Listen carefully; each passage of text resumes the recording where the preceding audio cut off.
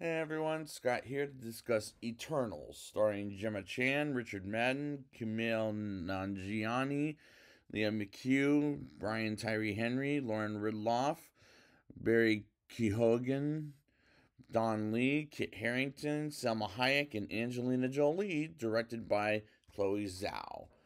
Now, the same director that won Best Picture last year for Nomadland is doing a Marvel movie.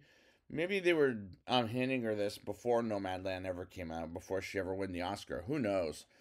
But I have seen the movie 3 times, twice in theaters, once in Disney Plus with my mother to see the IMAX experience. So, is it going to be a better movie by the third viewing? Let's take a look. We open with a crawl of what the Eternals, Deviants, and Celestials, which prepares you for this movie, as I didn't really care until the movie was progressing.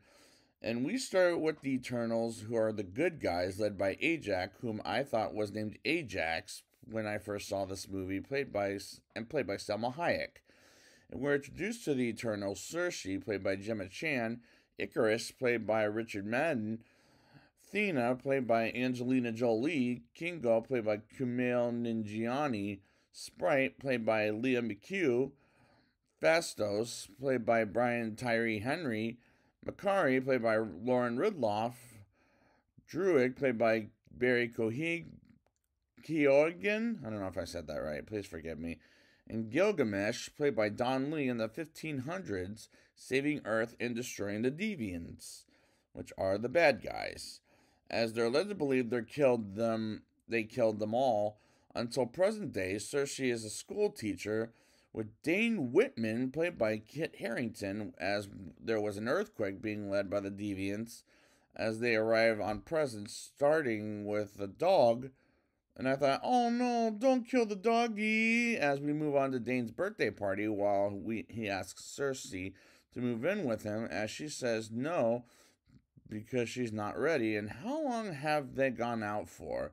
As that bothered me, while Sprite says, get a room. And they go on the way home and spot a deviant, as the plot is making no sense. And honestly, I don't like the characters one bit, as this is the first for the Avengers series, in my opinion. Icarus comes in to save Cersei, Sprite, and Dane's lives, as Icarus is supposed to be the strongest, as he's like Superman, particularly when he has his laser eyes like Superman. Sprite who can morph into different people, like the kind of like Mystique from X-Men, but not on her own with powers.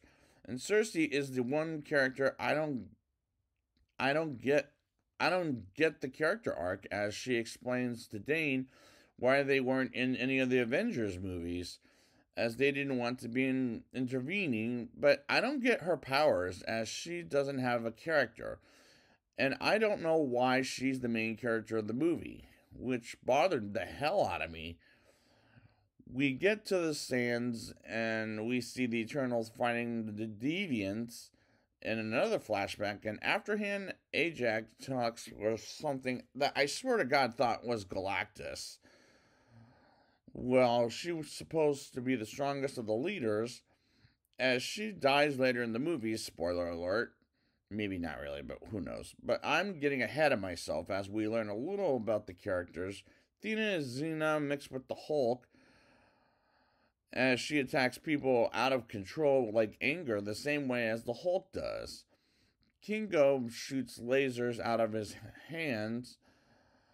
Phastos is the gay mechanic like Q in 007, and I don't mind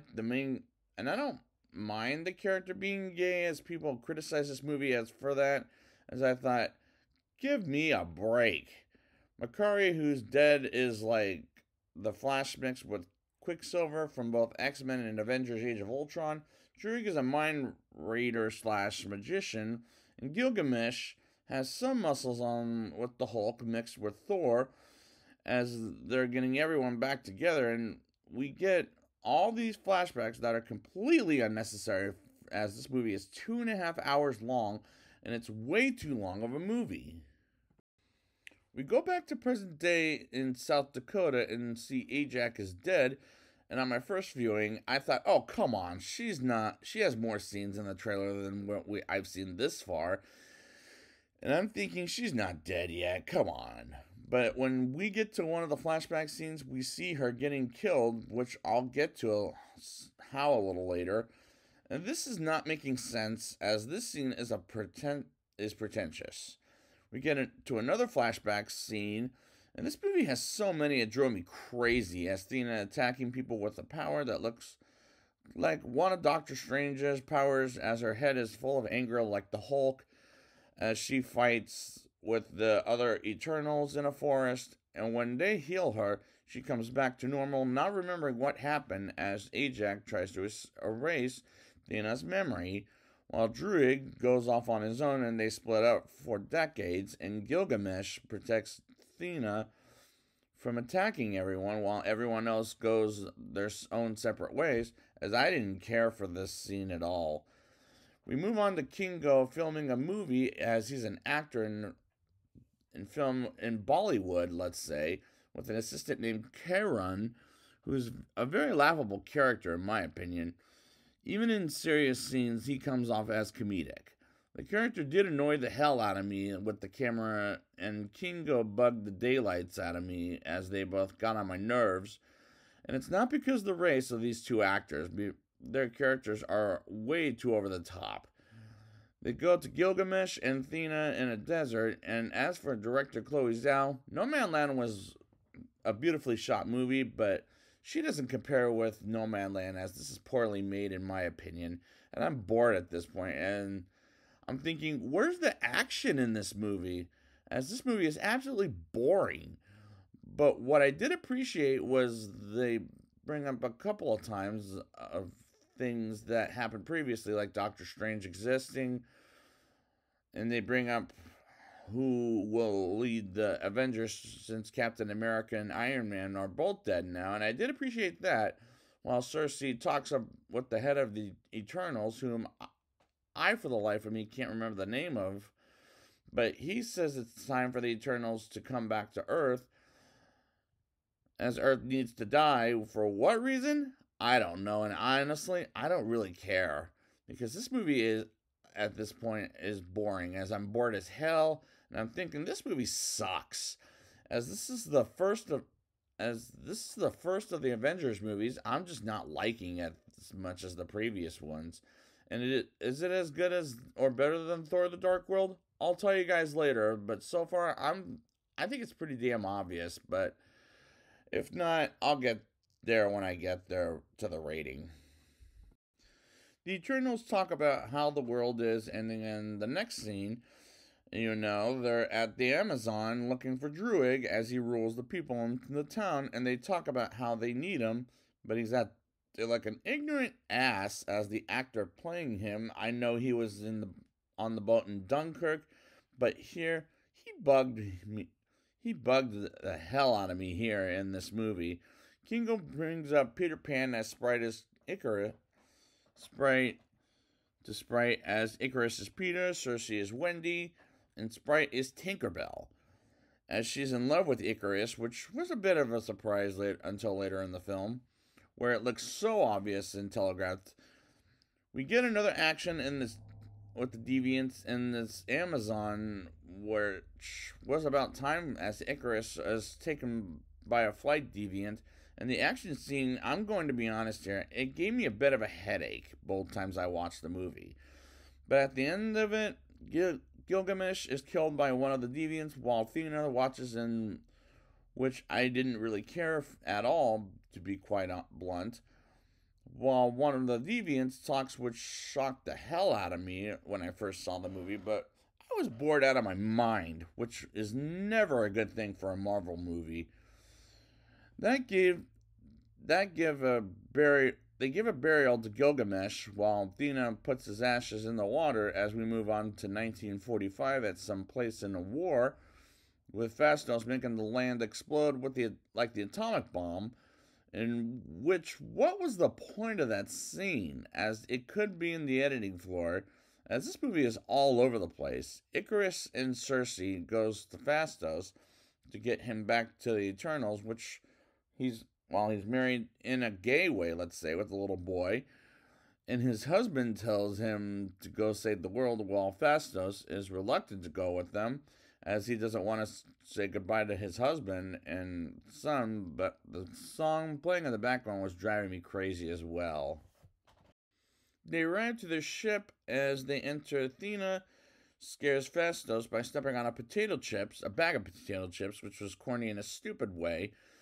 Athena picks up the Excalibur, which was, I believe, the sword from King Arthur, but they talk about a way to stop the deviants, and Icarus says who's Ajax picked up to be leader, while Sprite complains about why they're just sitting there instead of fighting to begin with, as Icarus goes outside as he thinks about what he did 6 days ago in South Dakota, which was going to Ajax to take